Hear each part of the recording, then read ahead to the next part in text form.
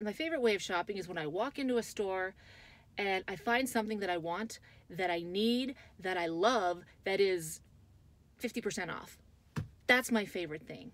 And you know, to find that Bermuda quadrangle of shopping perfection is hard to find. But today I just went shopping. Now, I've not been shopping for clothes for like a really long time. Because what's the point? I never find anything that fits. Nothing is ever my size that I like. I can fit in stuff at Pottery Barn though. I mean, those couches are made for sprawling. I can fit into those just fine. Clothes on the other side of the mall, not so much. But you know, now I'm down 40 pounds. So I thought, yeah, let's just give it a shot. I can fit into my skinny clothes a little bit better. Maybe there's something for me. Not quite. I am happy to say that I kind of fit into XL size clothes, but with clothes, you know, almost fitting in is just never looks the way you think it's gonna look. It just makes beautiful clothes look not beautiful anymore, and I've already done that. But I went in shopping for clothes today, and I went to like expensive places, because I haven't shopped. You know, when I shop for clothes, I go to places that sell pants with elastic waists, because you know, that's all I'm good for, which is not really true. What's really true is that that's all I'm willing to pay for, so that's on me. But I couldn't help notice today that the clothes that are in the plus size section of the store are uglier than the clothes that are not in the plus size section of the store.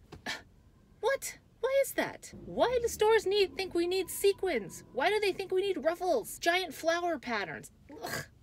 No, I want simple, clean lined clothes. And I know they're out there in Amazon land, but I was in a department store and I wanted to buy something. I had money burning a hole in my pocket, and I walked out of that store with nothing because there was nothing in there that would fit me. Actually, there was one thing, but it was $250. And as much as I liked it, I didn't like it that much. But at least I was happy to see there was something beautiful there that I liked that could actually be fit. So I don't know, maybe when 75% off happens, I'll go back and look. But I couldn't fit into most of the things in those stores. And I'm not too upset about it. This was kind of an exploratory trip. I just wanted to see if anything would fit me, like at all. I feel like the department stores that I went into are specifically made for people who are thin and beautiful and rich. And I can maybe flirt with two of those. I'm not telling you which ones either. But the fact remains that it didn't work.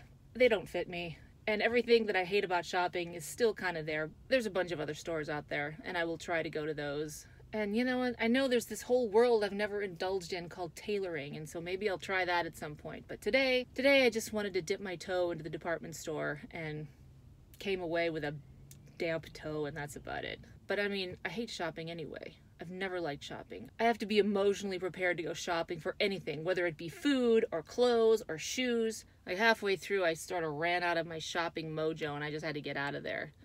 So now I'm gonna go home. This shopping trip was like a C-, but I wasn't really expecting it to be anything else. Do I feel bad about myself? No.